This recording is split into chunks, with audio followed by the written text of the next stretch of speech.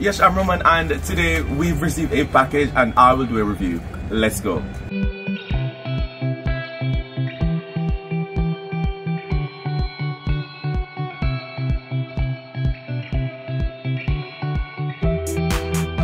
Now let's talk about the pros and the cons of the camera.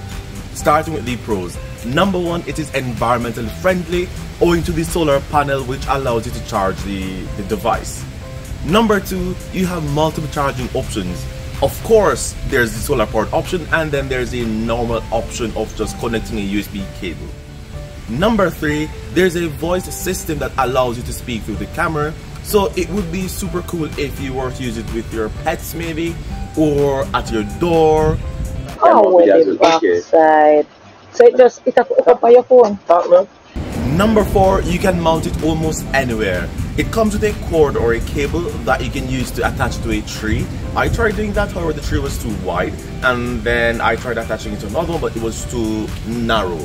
But there are also other options such as attaching it or mounting it to your tripod.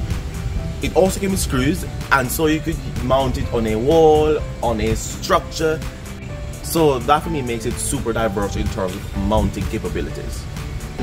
Now, in terms of the cons, my main problem is that the camera's quality is not very great. But then again, I didn't pay $1 million for it, so I think that is acceptable, or it is expected. However, it is better than most of those CCTV footages that you will find online, so that is a plus, I still guess.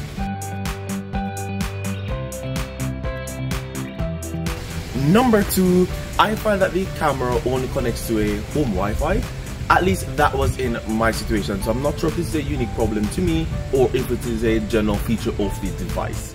In conclusion, the pros outweigh the cons, so in my estimation that is a good thing, I suppose. So if you're interested in buying the camera, I will put the details down below, and if you act right now, you might get a 20 or 30% discount. With that said, I hope you enjoyed this video, and I'll see you next time. Ciao ciao.